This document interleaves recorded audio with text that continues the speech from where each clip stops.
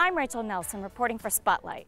This spring, Tampa is hosting the cultural event of the season, an authentic Chinese Lantern Festival, and it's only at Tampa's Lowry Park Zoo.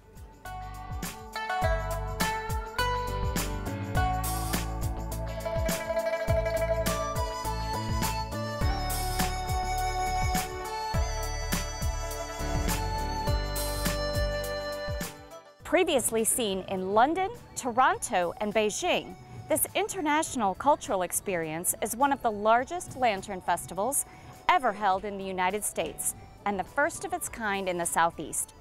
Known as Zoominations, this dazzling exhibition of colossal lanterns features 30 spectacular scenes over 26 acres of the zoo. The illuminated displays represent traditional Chinese themes, from nature to folklore, and groups of larger-than-life zoo animals. The ancient art of lantern making requires years of study in the trade, combined with modern technologies. The stunning, highly detailed workmanship comes together to form magnificent, radiant art. One structure, the porcelain pagoda, a replica of the Manfeilong pagoda in China, reaches a height of nearly 60 feet and is made from 70,000 pieces of traditional blue and white porcelain, each applied by hand. This exquisite nighttime experience also includes Chinese performers, an artisan market with unique handmade crafts, and Asian-inspired cuisine.